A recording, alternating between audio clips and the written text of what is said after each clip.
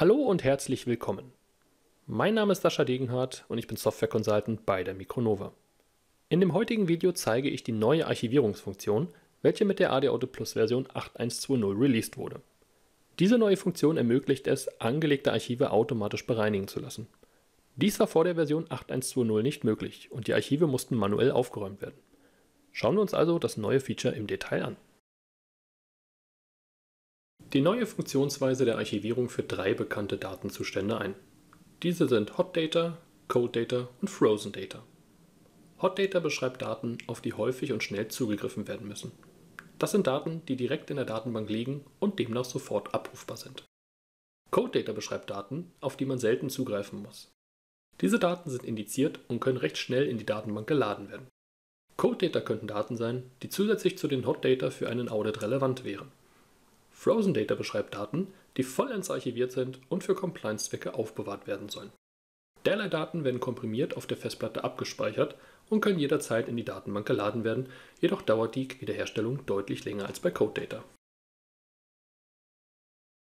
Um die neuen Archivierungseinstellungen zu konfigurieren, gehen Sie über Admin und dann auf Archive Events.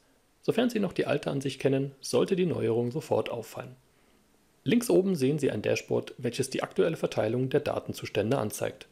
Bei mir in der Demo-Umgebung liegen am meisten Daten im Zustand Hot Data vor und sind demnach sofort abrufbar.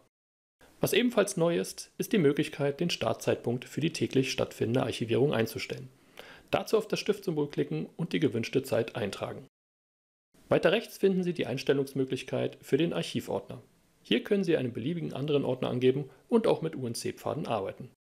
Darüber finden Sie die Recovery Settings, welche standardmäßig 20 Tage betreffen.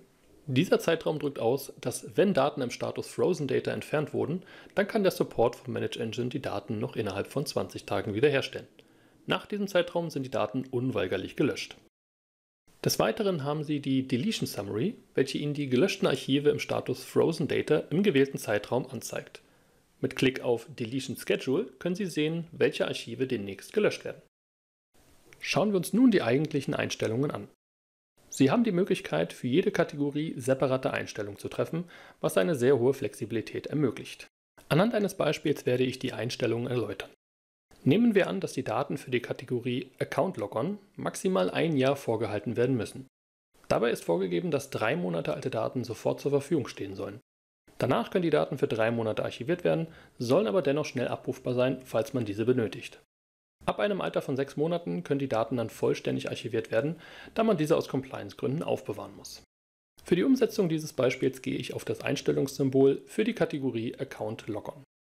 Da die Daten 3 Monate sofort abrufbar sein sollen, setze ich im Abschnitt Hot Data Retention Time den Wert auf 3 Monate. Zur Info, jeder Monat wird mit 31 Tagen gerechnet. Danach aktiviere ich weiter unten die Option für Cold Data und Frozen Data. Die Daten sollen nach den ersten 3 Monaten für weitere 3 Monate archiviert werden, aber dennoch schnell abrufbar sein. Daher gebe ich bei Cold Data Retention Time ebenfalls 3 Monate an. Bitte beachten Sie, dass nur bei Data Engine Kategorien die Einstellungen für Cold Data verfügbar sind. Data Engine Kategorien erkennen Sie im Zusatz Data Engine im Namen der Kategorie. Nach 6 Monaten sollen dann die Daten vollständig archiviert und nach weiteren 6 Monaten gelöscht werden. Dazu nehme ich zunächst den Haken bei Retain Data Indefinitely raus und trage 6 Monate ein. Zum Schluss bestätige ich meine getätigten Einstellungen und erhalte eine Zusammenfassung, wann die Daten gelöscht werden. Dies ergibt sich aus der Addition der einzelnen eingetragenen Werte. Damit sind für diese Kategorie die Archivierungseinstellungen gesetzt. Die Einstellungen spiegeln sich dann in den einzelnen Spalten wieder oder man ruft die Summary View auf. Das war das neue Archivierungsfeature für den AD-Audit Plus, mit dem archivierte Dateien automatisch gelöscht werden können. Ich bedanke mich für Ihre Aufmerksamkeit und bis zum nächsten Video.